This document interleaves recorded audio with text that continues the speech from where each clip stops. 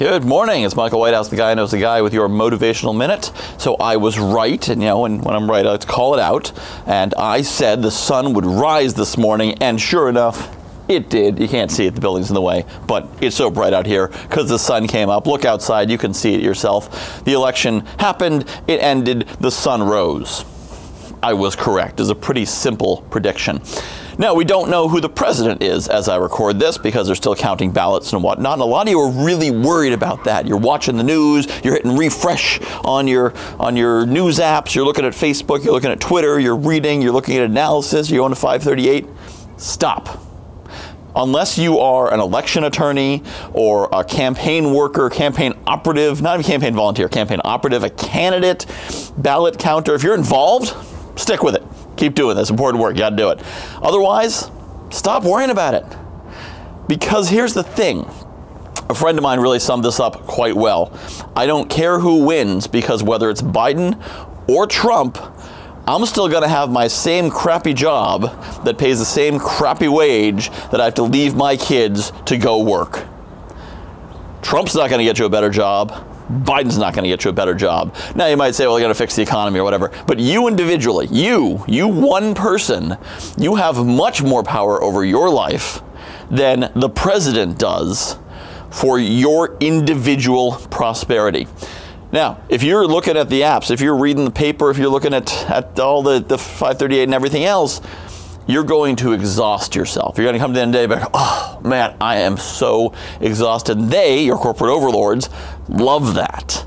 Because if you're exhausted, you're going to be too tired to cook. So maybe you'll just get like Domino's or McDonald's or something. And if you're exhausted, you're going to need, maybe you need a drink. Well, you're going to go to the store, you're going to buy a drink, and you're going to drink it. And then you'll be like, you know what, I need some retail therapy.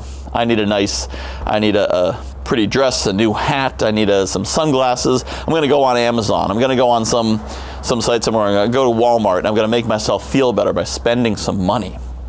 None of these things help you. They help other people get richer with your money. So instead of exhausting yourself following the election that you can't do anything about, and that we may not even have results on for a few days, instead of all that, why don't you instead focus on making yourself richer with your own effort and your own money? See, exhausted and tired are different. I get tired doing karate. I get tired doing a long day, and a long day of work and coding and writing and everything else.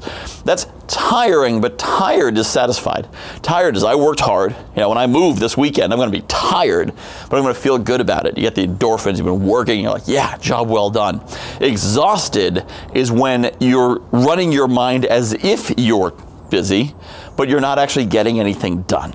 So if you are obsessively following the election results and, oh, what's the latest count from Pennsylvania? Oh, what's the latest count from Wisconsin? Oh, what does North Carolina say? Oh, what happened in Virginia?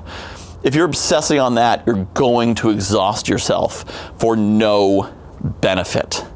No benefit. You're not making the world a better place. Now, it may happen in a few days. You do need to act. You may need to make phone calls, letters. You may need to march. You may need, who knows? It's 2020. You may need to fight the aliens when they come in. But you don't need to do it today. So today, focus on what you can do for you. And I don't mean self-care. Self-care is fine. You can do self-care. But at a certain point, you have to stop caring for yourself and start serving yourself. Start helping yourself, building yourself up, building your capacity. I talk about this a lot.